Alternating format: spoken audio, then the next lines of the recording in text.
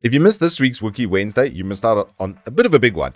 We did the DDR5 memory, the 2x24 gig kit, and I did live benchmark testing against another 5200 megahertz kit. And basically, in certain areas, it was expected a bit of a bully beatdown, even though I'm testing with a Z690 and a 13th gen R5, which generally doesn't show up massive differences in RAM performance. It was still quite noticeable in certain areas, especially where single core performance was being aggregated for, FPS and online MOBA type of games.